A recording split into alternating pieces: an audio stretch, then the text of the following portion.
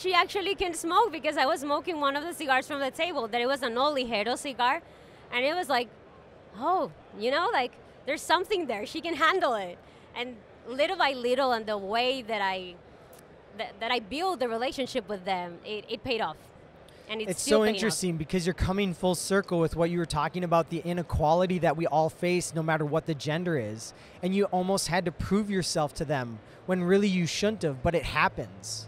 But I don't think it was based on gender. I think it was more to do with my youth.